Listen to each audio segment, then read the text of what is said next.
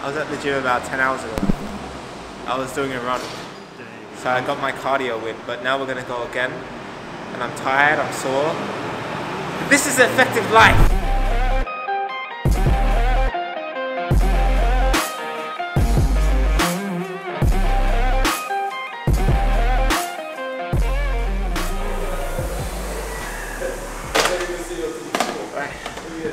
Warm up done. 5 minutes on the rower. Now we're going to get into the main part of this, which is the actual pushing, pulling, and today what we're going to do is 8 cycles of full body Tabata. Tabata training is a form of strength training. It's pretty intense. We're going to work in 8 cycles. Each cycle is 4 minutes. In those cycles we're going to be doing 8 exercises.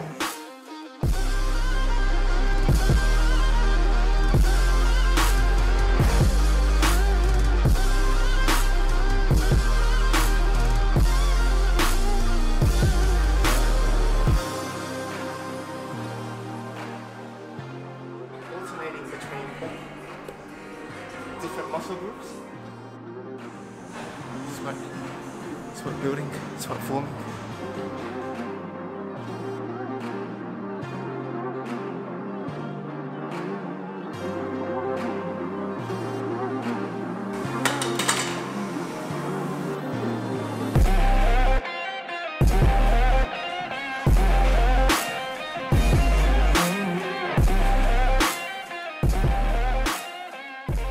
Target as many muscle groups as possible because I only do this once a week, so I want to make it as effective as possible.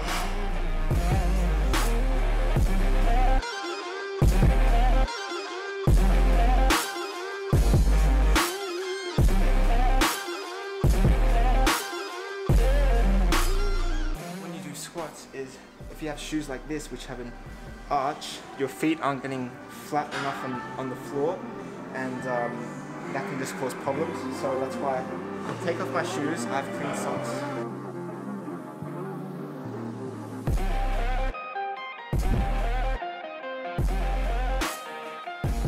So we're going to be finishing this off with planks now. I hate planks, but it's one of the best full body exercises and one of the best exercises for Tabata.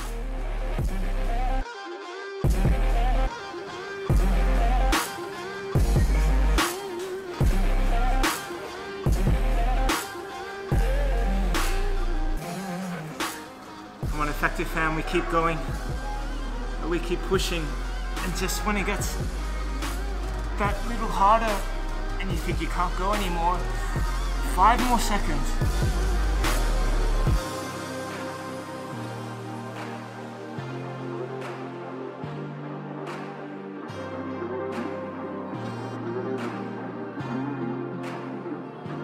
People think I have something to prove, like people ask, Nick, what do you have to prove? And the truth is I don't have to prove anything. I'm here for myself, playing my own game, my own competition, trying to push myself and see how far I can go. This is not to do with someone else's results, someone else's statistics, someone else's drive and motivation. It's about doing it for yourself and being satisfied with yourself that you're pushing yourself to the limit and you're giving your best. So I can go to sleep at night, fall asleep and think, wow, today I gave it everything, not only here in work, but in everything. And it starts here today, 7 a.m. now.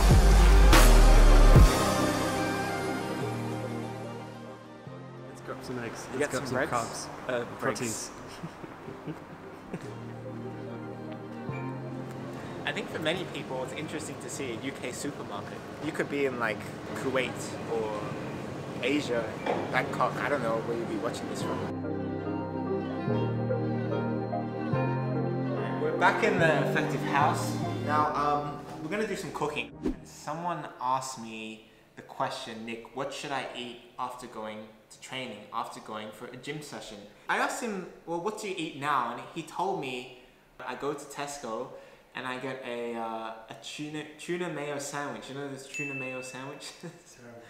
Going to the gym 5 times a week, but eating tuna mayo sandwiches, that's how you don't build size. How you don't build strength. So what we're gonna make right now, it's a really quick and easy meal for a lot of you guys watching. This is something that I do on a regular basis, all right? Just as important as going to the gym is eating Right, and eating foods that are packed with protein, vitamins, nutrition. What are in mushrooms again, Adrian? They've got antioxidants. Antioxidants. Loads of them. Loads of them. And that's what we're going to make today. We're going to make a very quick protein-packed breakfast in just 5 minutes.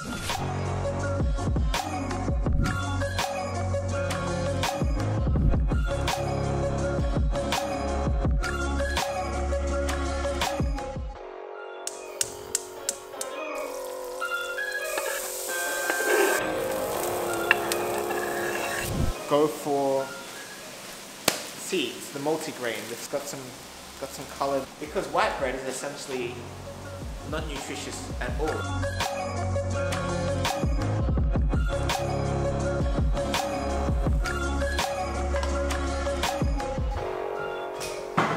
Right, that's it. 5-minute eggs, protein packed. Looks great.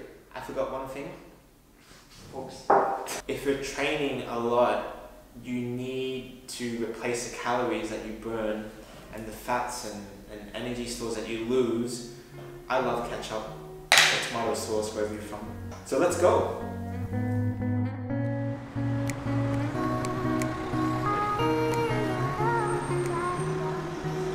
Hi, I'm Altin. Welcome to the show.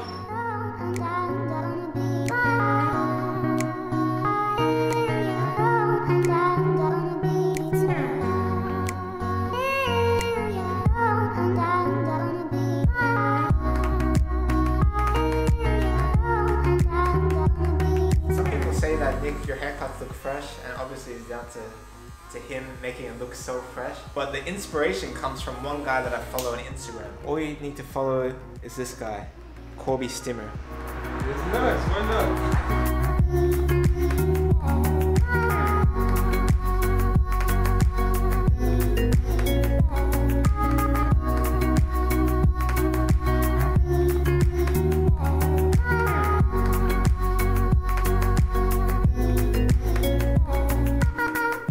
Right is like a slang phrase that we use in Australia to indicate that something's gonna be okay. She'll be right. Yeah, she'll be right. She'll be right.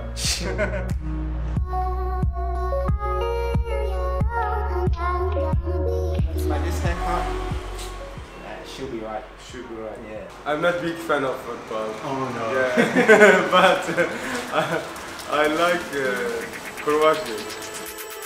Hey! I'm gonna go to the toilet.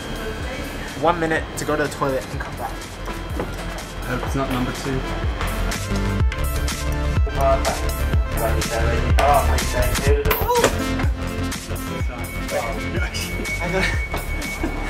No, that's the train effective life.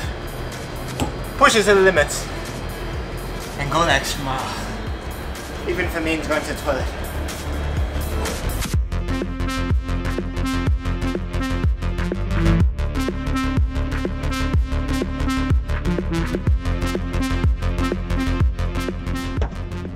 Coming to the YouTube space today just to film some stuff.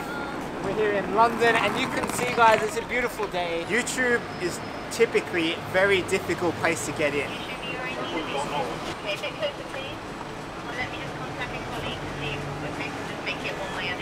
Okay. And the second, sorry, are you still there?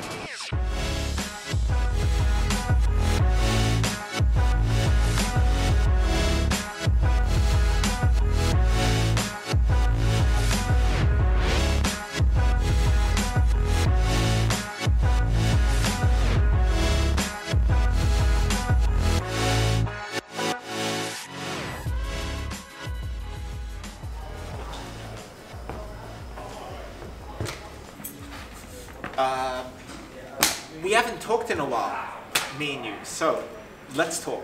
Okay, start of this summer we set these 3 goals for Effective FC. 1 was to arrange regular training, 2nd was to arrange our first 11 versus 11 match, and 3rd was to secure players. We started the summer like this, and I gotta tell you guys, like, it was really hard just to even get a pitch, to keep doing the training. We had problems with getting like really talented players, and we had problems arranging matches. Maybe it's London, maybe it's the fact that we're new to London, I don't know what it is, but it was hard, and I gotta tell you guys, there was a moment where I thought we had to stop it. We had to stop Effective FC, we had to maybe stop a lot of things that we're doing in Train Effective, maybe even stop the YouTube channel. But we didn't. And like in any situation you go through like that, I think we kept striving and kept saying, all right, you know what? Let's just find somewhere to train. So we found the pitch and we started training. Players from all across London were coming to train with Train Effective. And it was amazing. Great talent was on show. The kind of talent that really, I think, deserved the opportunity. Some people, guys, were coming 2.5 hours away just to come for one training. That's why we then did our matches. So we had our first 11 versus 11 match versus the Beatties squad.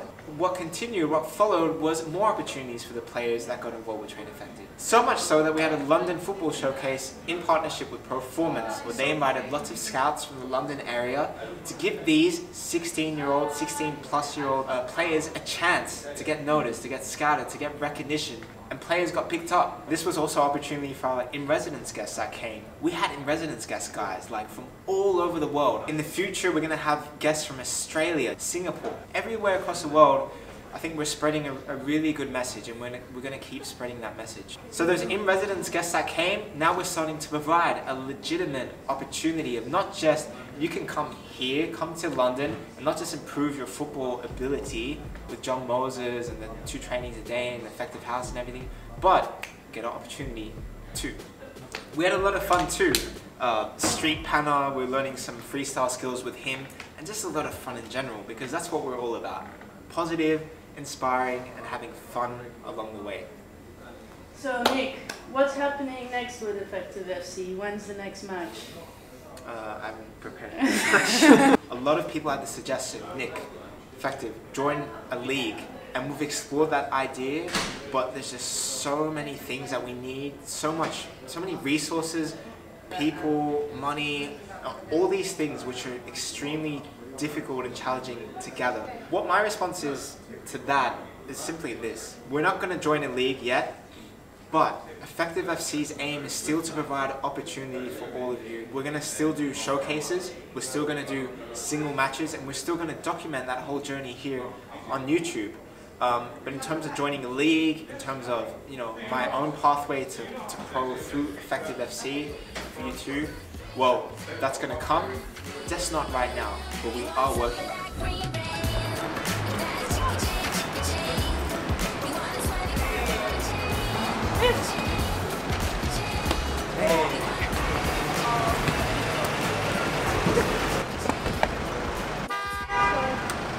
Sorry. We are just people off today, really.